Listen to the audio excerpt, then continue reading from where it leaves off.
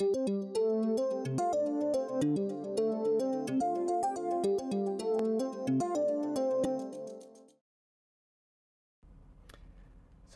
now that we understand both fluorescence and phosphorescence and the differences between them, it can be a little tempting to think that everything you see that glows is either fluorescing or phosphorescing, but that's actually not true. There's a lot of different types of luminescence, a lot of different types of giving off light, and we can distinguish between a few other flavors of photoluminescent effects. So first of all, just as a reminder, we have fluorescence and phosphorescence.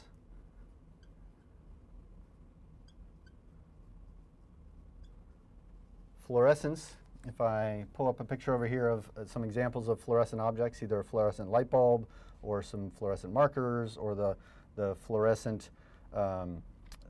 pieces that are embedded in the printing on dollar bills, both in the US and in other countries. Those are all examples of fluorescence. We know they fluoresce because if we turn off the source of energy that's exciting the molecules, then the glowing stops immediately.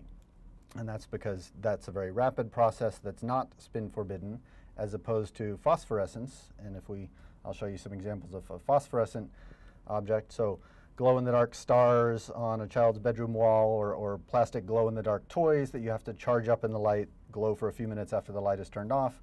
Those are phosphorescent. The emission is spin forbidden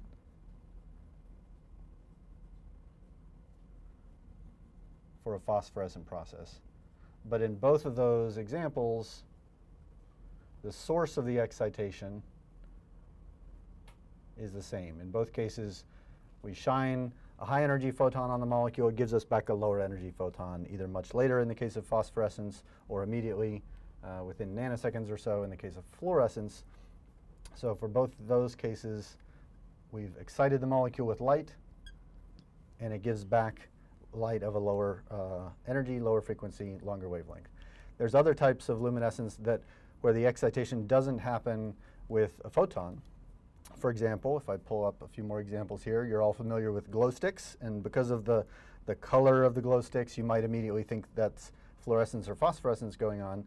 But if you think about it, you realize that can't be the case, because first of all, they glow for some period of time, so it can't be fluorescence.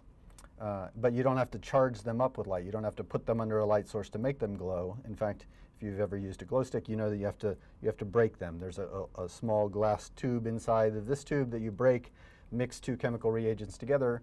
When those two reagents mix with one another, that chemical reaction is the source of energy. So that's a completely different type of photoluminescence that we call chemiluminescence.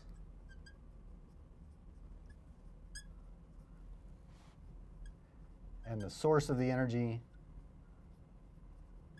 that causes those photons to be emitted is in fact a chemical reaction.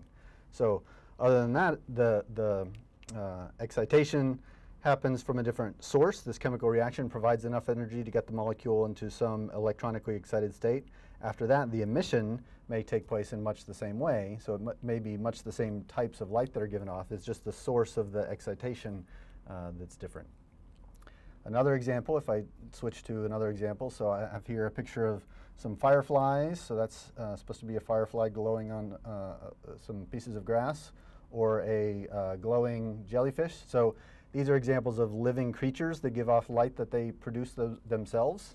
So those are examples of bioluminescence.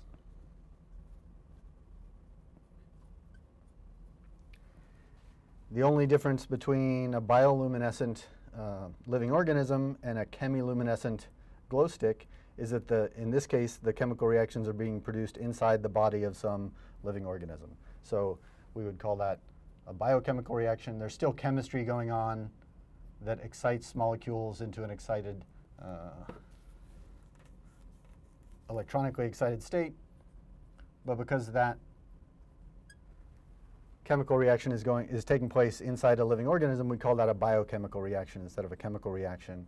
And we can distinguish bioluminescence, glowing of some living creature, from chemiluminescence, where we've engineered the chemical reaction ourselves in a laboratory somewhere. And as one slightly more exotic example of a type of luminescence, I'll show you a picture of an additional type of luminescence called triboluminescence. The best known example of which might be this wintergreen lifesaver effect.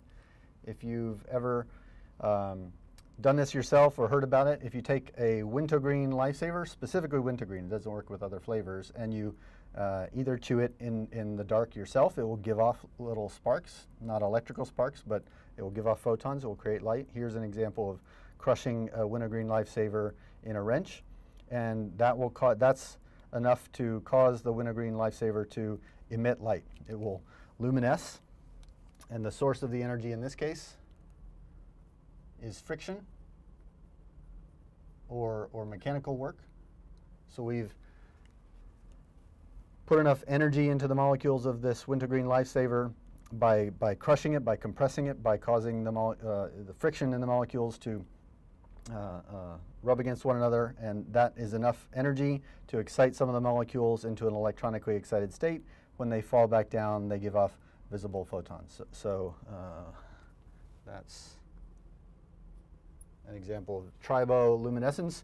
Tribo in this case comes from the word, in that root is based in the word for friction. So this is luminescence due to friction or due to mechanical work. So the point is, not all light that is emitted by chemical molecules is the same type of luminescence. Depending on where the source of the energy that gave rise to that emission comes from, we categorize those different types of photoluminescence differently.